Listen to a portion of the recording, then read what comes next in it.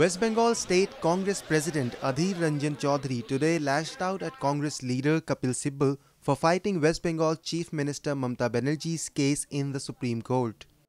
UPA সরকারের নেতৃত্বে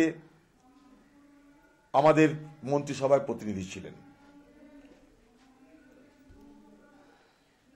Kapil Sibal was a representative of the Congress-led UPA government. We don't expect a person like him to fight in favor of the government in the Sadha chit fund scam. A lawyer has to fight for his client, which is his job. We cannot bring in any political inclination to it. But we did not expect that for a person like Kapil Sibal. Profession will be of more importance than party.